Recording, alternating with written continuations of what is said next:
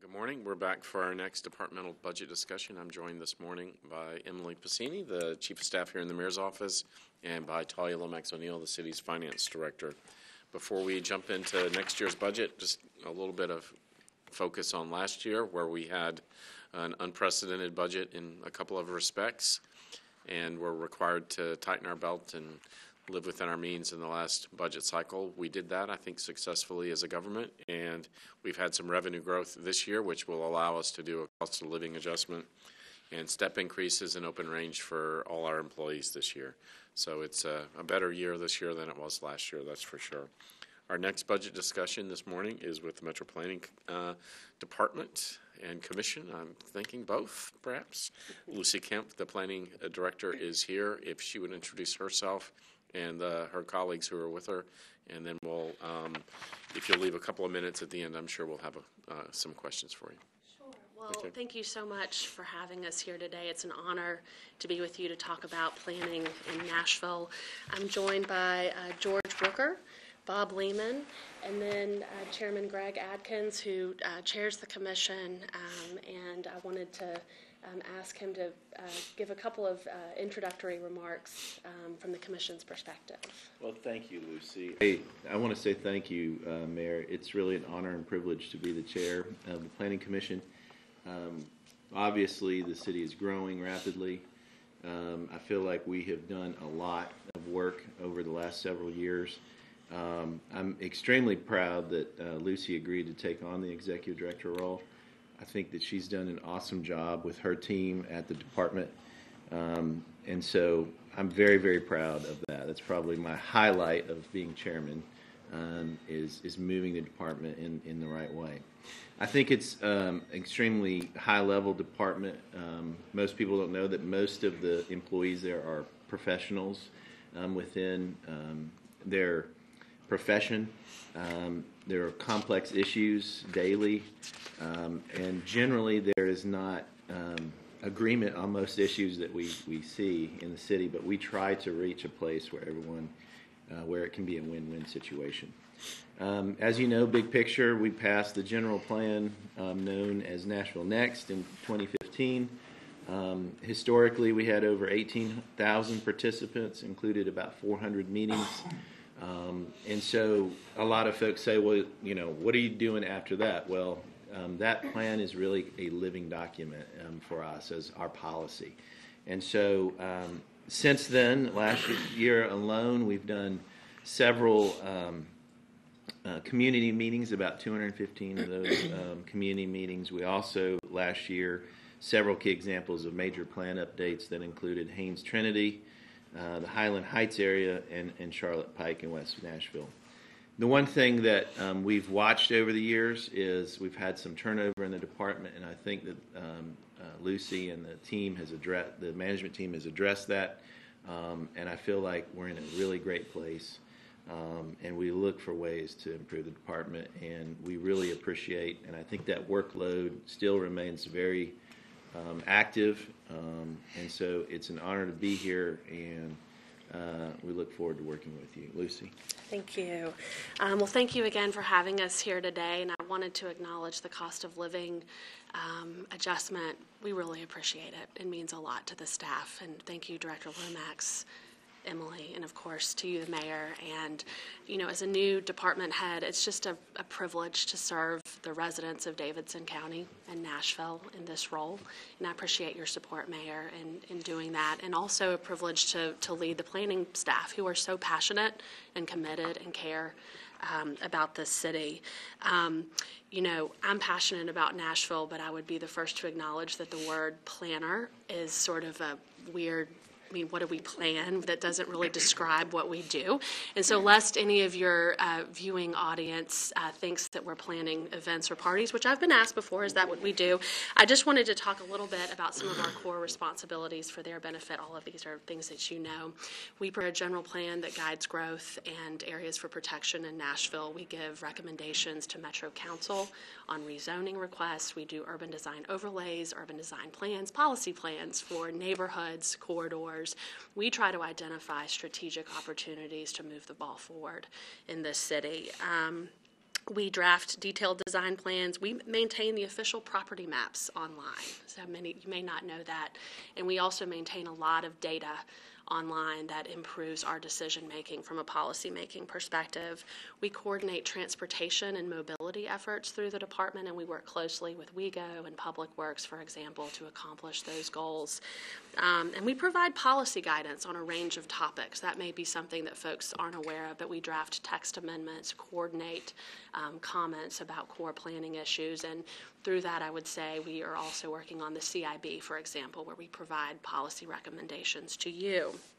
And I think it's important for the planning department to be firing on all engines, so to speak, in those areas, because we really are in a vitally important moment in our city life. We're seeing so much investment in our workforce, our economy, and in our built environment. And of course, with all of that brings great opportunity for our city, but also important responsibilities for those of us in public life and public service to guide that development in a way that is responsible. And so it is essential for the planning department to lead and help ensure that we're growing in a way that sustains our people, our economy, our health, and ultimately our quality of life, which is, I think, what this is all about. That's what brings the planning department to work every morning. During my first months in office, I intentionally, with the strong encouragement of the chairman, met with a lot of folks, both within the department, everyone within the department, but a lot of folks outside of the department, to talk about our priorities and what we need to accomplish as a city, and to give some candid feedback about what we're doing well and not. And there's a ton of feedback there that I could go through that I think could give us a work program for 10 years, but there are two concepts that I sort of focused on quickly. The first was the importance of having an interdisciplinary approach to solving complex policy and planning issues. And really the department is unique, I think, across Metro in dedicating resources who have policy, design, mobility, and general planning expertise, bringing them together to address issues. The second comment that I received was that we really need to develop a robust public engagement strategy. I think the planning department does an outstanding job with community engagement. We're out in the community quite a bit, as the chairman noted. But I think given where we are as a city, given technology in 2019, there are some aspects of our work that require sort of a more thoughtful and strategic approach. How do we address diversity and inclusion in our community? How do we think about that? How do we work in neighborhoods that are experiencing rapid change more so than some others? I know everyone feels the demands of change, but there are a few neighborhoods that are really experiencing a lot. And so that's something that we're focused on, and I expect to report out on that next year. I want to highlight a couple of accomplishments. The chairman has mentioned our work on Dickerson and 21st. I would only add those were just two of many projects that we did. These are holistic planning approaches that address urban design quality, mobility solutions. They include extensive data analysis and research about the neighborhoods so we can understand what's going on in those communities before we go there. And they include a lot of public engagement. They're place-based solutions, and that's really important in a county that is just diverse in terms of its environmental features and planning features as ours is. So a lot of planning shops serve, smaller land areas that have sort of consistent types of features going on. That one of the benefits of planning in Nashville is you've got the rural areas of Whites Creek and the urban areas of Midtown, and you figure out how to do it all. A second area of focus for us is the design and function of the public realm. A lot of people talk about building design, but really I think what makes a great city is public spaces, and there's a lot of ways we engage in that space. One is we're updating the standards for the sidewalk ordinance. We work in mobilities, bikeways, pedestrian ways. We've prepared a corridor design overlay to improve the appearance of some of our corridors. Last but not least, in his remarks, the chairman mentioned our development review process. It's still robust. We have a lot of work in land development. We're reviewing a lot of applications, rezonings up to council, as well as development plans. Looking into 2019, we would like to extend our work to Wedgwood, Houston, Madison, neighborhoods along the river, and throughout the neighborhood and county. So our goal is to slowly build capacity to better extend our resources throughout the county. I want to take a moment to talk about our blue ribbon suggestions. Our approach to these was more in operational efficiencies, I would say, as well as fiscal. We're a smaller department, so I think we've got to think in both of those terms. One is to automate processes. That doesn't sound very exciting, but you might be surprised to know that each submittal date, we get very large maps and in paper copies, and it's not very efficient. So we'd like to migrate to an electronic footprint. We are working right now with ITS to explore efficiencies in our geographic information systems and how we do those licensing. And so we hope to accomplish some efficiencies there. We are interested in a study of our fee structure. I think that's just something you've got to sort of keep your eye on. You can't just do it once and then move on. We've just got to make sure that the work output matches the fees that we're asking for. We have enjoyed a close working relationship with Director Lomax to talk about sort of public property, and we're happy to continue that work with you. And if there might be an opportunity for the planning staff to do a little more of a sort of a formal study of some of our properties and see if we're using them efficiently, which is a different question than do you surplus or not. That's a different thing. And then, of course, we're always looking for efficiencies in our urban design overlays. Finally, I'd like to close on a bit of housekeeping. You asked us to address our financial outlook. We will meet the requested target savings, and I failed to acknowledge Mr. Jeffrey Leach. Where are you, Jeffrey? In the back. I apologize, Jeffrey.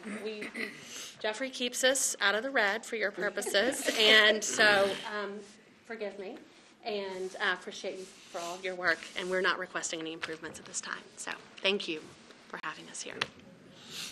Any questions? No, I think you've addressed everything that I might want to ask, but I just want to say it's been a privilege to work with you because you have approach the finance department in a very collaborative way, and you and as well as your team, and I just I welcome that sincerely. You guys did good. Lean, mean, fighting machine. Excuse me? Lean, mean, fighting machine. Right. So a couple of things. One is the Blue Ribbon Commission recommendation that you made about, I guess, a more coordinated, objective way to assess public property and its utilization and such. And I think you've been talking to finance and general services about some sort of plan moving forward to address that. And so I'm strongly supportive of doing that in the future. And where it would ultimately be deposited, which department I think is to be determined, but I think planning would ultimately have to play a key role in making it work. The second thing is, so you sort of hit on this, so I just finished 30-something neighborhood association meetings. Wow. And in like 6 weeks. And it's, yeah, seriously. And so one of that's huge. Yeah, one of the senses that I left with beyond the public safety and public ed and is a sense out there that the pace of growth is pretty quick, and folks want us to balance growth with neighborhood quality of life. And so as over the next year, as you look at the resources you have and what you need to be more forward-leaning and more aggressive in terms of public communication and outreach and thinking about diversity, I just encourage you to look for the best practices across the country in terms of what we can do to accomplish the needs of the community in addressing that real concern. and because we're going to continue to grow. I think there's really little question about that. The question is, how are we going to balance that growth with maintaining the quality of life we have here, and planning as much as any department is going to be on the front line on that. Sure. Thank you. So just think about that in the next year. And then I guess the last question, what do you mean by streamlining the requirements for urban design overlays? I mean, what does that specifically mean? So planners tend to be pretty detailed in our thinking, and sometimes that results in fairly complex requirements. And I think that they come from a good place. I think that they accomplish what we want to accomplish, but a question I would have is there a way to simplify how we meet those goals and simplify the reviews? We don't have the staff to do the detailed level of review that we're requiring in some of these overlays, and so figuring out how to do that, I think, is important.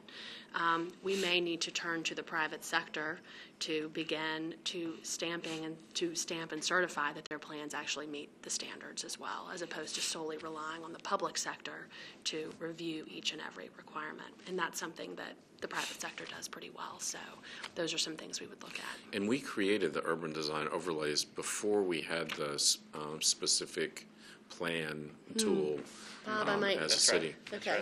And so I think that we have, maybe that's why it required so much specificity when we started with the UDOs. I think we're always trying to look for new tools. Like Lucy mentioned, we created a new overlay that's working its way through the Metro Council right now, the corridor design overlay, which was also meant to help streamline. So that when we do a UDO, there's a lot of man hours that go out to communities and meet with each specific community and then tailor a UDO to that specific corridor. And what we were hearing from many council members were that they wanted the same types of design controls, and so that's another way that we streamline that process is to use a corridor design overlay instead of a urban design overlay, where they can sort of just take that off the shelf instead of having us spend hundreds of hours going out to look at a corridor and do a unique urban design overlay. Yeah. And Bob, is this, I think I signed an anniversary award for you. Is this, I want to say it was 20 years, but that can't be true. It's 20. Is that right? That's right. So just thank you for your service to the city. 20 seemed impossible, but I still look the same. yeah, that's right. Yeah. Me too, right? Yeah. That's right. So congratulations Thank on you. your service. You're an important part of the team, and we certainly appreciate your hard work. So, and Lucy, this is your first year, so congratulations on making it through without any hiccups. Yes, right. Yeah, yet.